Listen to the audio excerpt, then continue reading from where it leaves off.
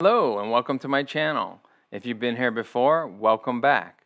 My name is Alfonso Peluso and I'm an associate teaching professor in the College of Architecture at IIT, the home of the legendary Mies van der Rohe, and I'm adjunct faculty at Columbia College Chicago in the Interior Architecture program.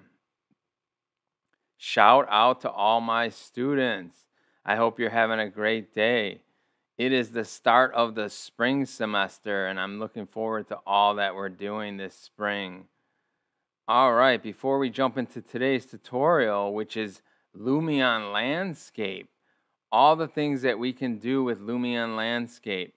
We can paint the landscape, we can make it grass, we can raise and lower its height, we can cut the landscape. And when I'm talking about landscape, I'm talking about the default plane that comes in the plane environment scene in Lumion. All right. If you haven't subscribed to my channel, what are you waiting for? Search me up on YouTube and click on subscribe and click on the down arrow to receive all the notifications so you don't miss out on anything.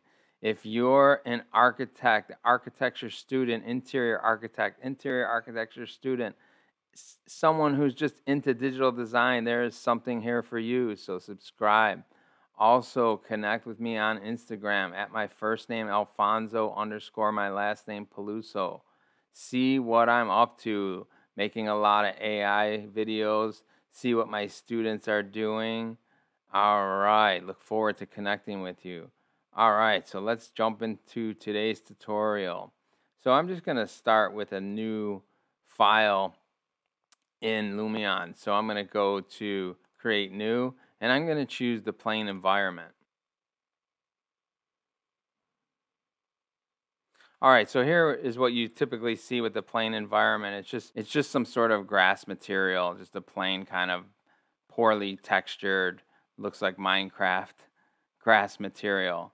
All right, so what are we going to do? The first thing we're going to do is we're going to bring an object into Lumion and see what happens. And this object is at 0 Z height, so it's at the origin and it's extruded 6 inches up. I'm going to go ahead and live sync that with Lumion, and I'm going to go over to Lumion. And tough to find it. Tough to find the object because I did this purposefully so you could see what's going on here. So the object over in Rhino, it's named grass. The material is named grass.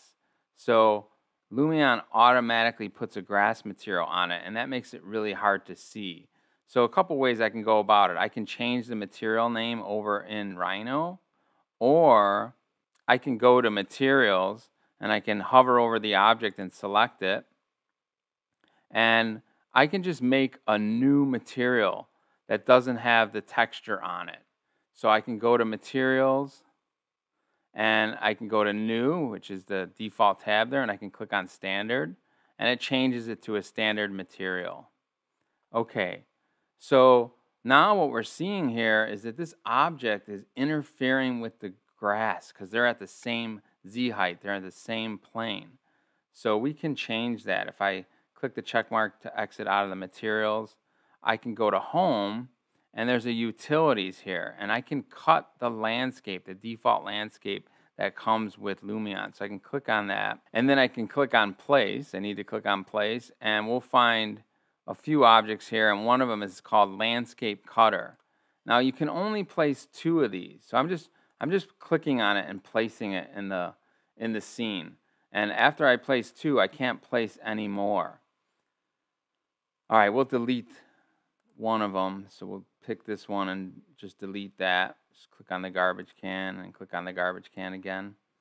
Okay, so this particular one, if I click in the middle, I can move it around. And you see now, when I move it onto the ground plane from Rhino, I can make it bigger just by dragging these corners. So it takes a little practice, takes a little bit getting used to, but now it is cutting that landscape. It's putting a hole in it.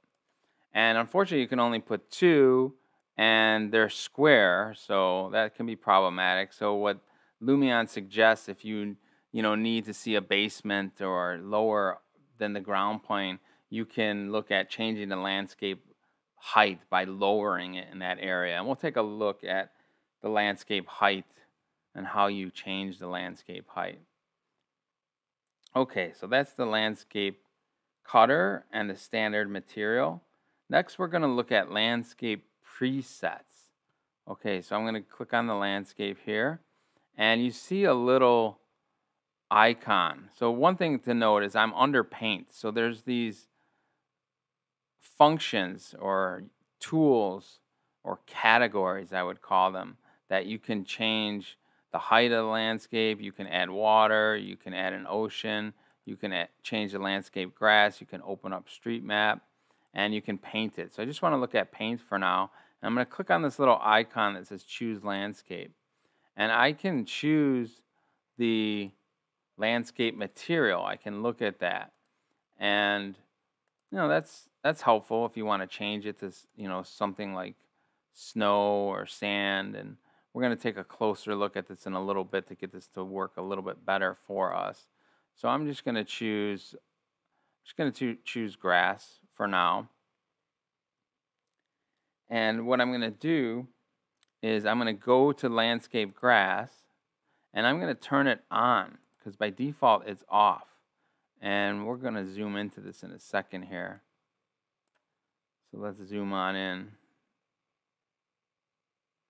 Okay, so I'm going to make the grass size bigger. And I'm going to make the grass height bigger. And I'm going to make the grass more wild. All right, so you start to see that grass material. All right, so it's now like a physical grass size, which is really helpful.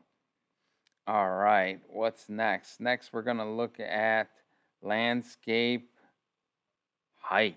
All right, let's take a look at that. So height. Let's zoom out here. So you notice you have a couple functions here. You have raise, you have lower, you have flatten, you have jitter, and you have smoothen. So we're going to start with the raise. And there's a brush size, and there's a brush speed. And we'll talk a little bit about the brush speed in a second. So here's my brush size. It's way too big. Get that big yellow circle there. Still a little bit too big. And I'm going to go in here, and this is raising it. And what's pretty cool is it's using my default landscape preset underneath when I raise it. And it's kind of making these mounds. If I zoom in, you can see these mounds. And you can always go in and you can undo if you raise it too high, and you can flatten it. There's a flatten landscape. We'll just take it back to the default. And let's look at the brush speed. So if you want to make some mountains really tall, really quick, you can raise that brush speed really high, and then you can click, and you see it's making some mounds that are a lot higher, and I'm going to undo that. All right, let's go back to the landscape presets. So that was under paint, and we can look at changing these presets and see what that does. So there's our snow, here's our sand, here's our, or that one's the snow, which is, so it's showing me the underneath the grass is snow. So that's pretty cool. It's like this layer underneath based on the landscape preset. All right, let's go back to snow since it's winter. Okay, let's look at painting now on the landscape object. All right, so to paint, what I need to do is I need to click on one of these textures just to get my texture options to show up in the upper left. Okay, so the first thing I'm going to do is I'm going to click on one of these paint slots. And what that's going to do is it's going to give me the materials textures, the landscape textures that I can select from that I can use to paint. And in the lower right here, you see brush size, brush speed, and tile size. So if I just click, it's starting to paint this rock material on here. And there's other options that I can choose, and it automatically changes, which is really cool. It like changes it to the preset here, or the landscape texture, I should say, which is really nice. And if let me undo that. If I make the brush speed a little faster,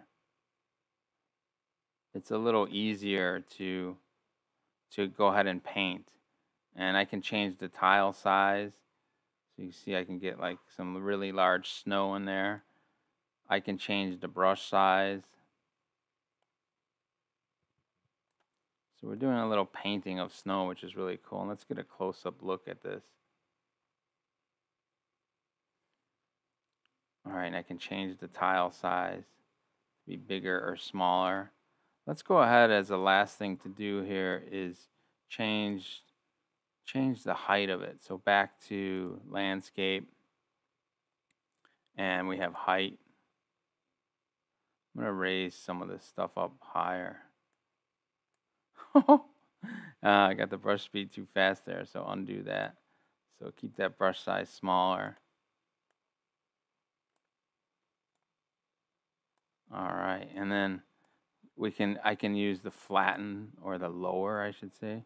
So I can lower it too, which is kind of fun. Make some craters in there. And we have flatten, which will just kind of flatten the area out. Jitter, which does like different types of heights for it. And then smoothen, I can smooth some of this out. All right, let's zoom in a little closer to this. Let's get that grass height back to being, let's see if I can get that to be taller. Have it all the way up now.